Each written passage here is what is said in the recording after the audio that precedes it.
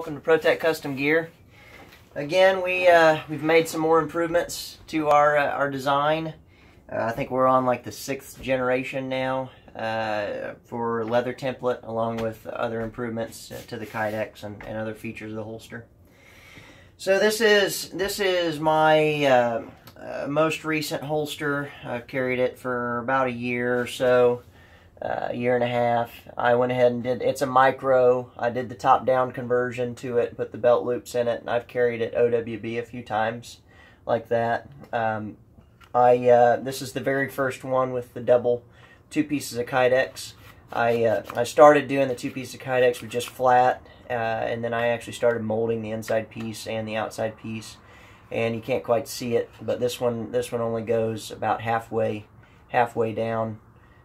Just to the bottom of the trigger guard. Now we're doing full kydex coverage on both sides, inside and out, because it also serves as a sweat guard. Because as you sweat on the leather, you know, it's just like skin. This is the inside of the skin, just like it's the inside of the skin on your body.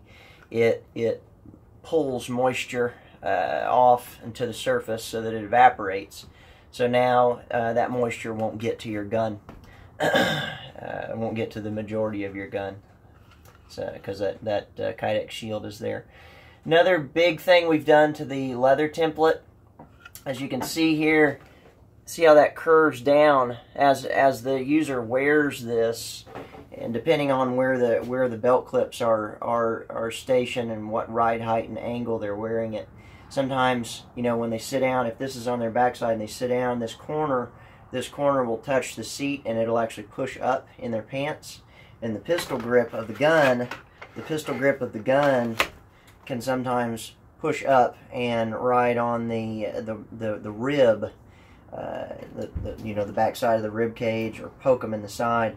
So what we've done with our leather template is we've added some flex points, as you can see there. So we went in and added that modification to the template. So now these corners can flex in or out if they need to, depending on where the belt clips are positioned on the holster. And you can see the comparison side by side. So now this holster, when I'm wearing it, this area that curves down and inward is removed, and now this and this are more able to flex in or out if they need to. And you can also see we've got full kydex coverage. Another big thing we've done, even when one-handed shooting, I find that, because I use the stacked grip, stacked thumb grip, you know, like most modern day shooters do. Most modern day trainers, you know, instruct this way, where the tip of your thumb and the tip of your index finger are essentially lined up with one another. It gets the most skin on the gun. And when I shoot one-handed, I still use that grip. I don't tuck my thumb down. Same thing with left hand, you know, because that's just where I'm used to holding the gun. So what I've done is I've taken the original design, where when I go to grab the gun, if I want to run my thumb on the inside of the gun in the holster, I pretty much have to tuck it. You know, like the old Weaver grip, like this. This is the old grip that we all used to use. Well, I would draw my gun and then I'd raise that thumb up, because that's how I'm used to holding the gun now. So what I did with the new design is took that curve, did away with it, made it a constant taper, and actually cut a recess cut right down in here for my thumb to run right alongside the gun when I holster it and when I draw it. So now when I draw, right there, I'm in my stacked thumb grip. So I don't have to adjust my hand at all now from the holster to shooting.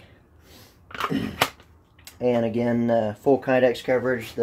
We still program the curve into the holsters. We saddle soap them. We Lexol them.